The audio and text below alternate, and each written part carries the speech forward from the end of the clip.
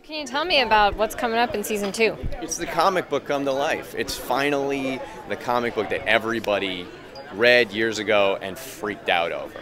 This is the comic book that finally tells the story from a low point of view. That here's a superhero who's lost his power, who's bitter because his Wonder Woman, his whoever, his Retro Girl has died, and now he's got some vengeance. So whereas season 1 was this real build-up into this environment, this is the comic book brought to life, and that's incredibly exciting to be a part of it. And how about your character?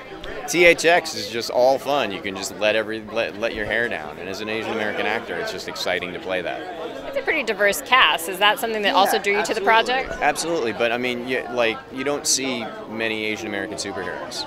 You know, we had the kerfuffle with Marvel this year over Asian American superheroes. So to be given an opportunity to play an Asian American supervillain, at least, who's crazy and off the wall, you know, that was just a dream come true.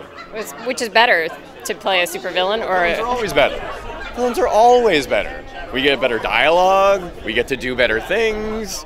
You know, I mean, every time a superhero goes bad, that's when it's really fun to watch. You know, supervillains are the best. So who's he gunning for, really, this season? THX, who's THX? I'm going right for Charlotte Copley, and I'm going to get him right between the eyes. Yeah. And for people who aren't familiar with the show, because it's on a more limited platform, why should they, binge watch season 1 and check out season 2? They should binge watch season 1 because it gives them all of the background on where you're going. As Eddie Izzard is off the wall, Tricia Helfer, comes in late in the season, and Charlton really does a great job of finally bringing this character to life. I mean, they made an interesting choice with Dina of the character. I mean, it was really, really neat to see how they brought the comic book to life. And I'm a huge fan of the comic book. I'm a geek from way back. So now in season 2, we get to really, it's sort of like flipping page 1 of that original comic. I mean, Retro Girl's dead.